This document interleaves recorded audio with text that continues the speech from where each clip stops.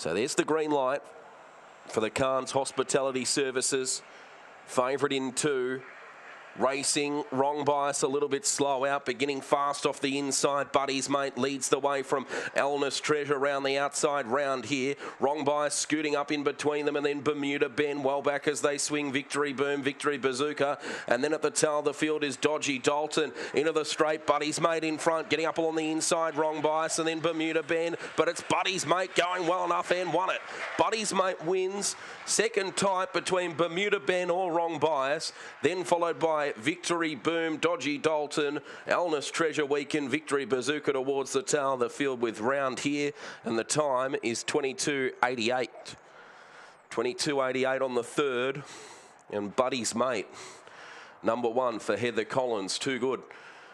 After a good getaway from that inside box, the son of Hardstyle Rico takes out his second victory in his career and his 19th start. He's second here, coming off a 6 last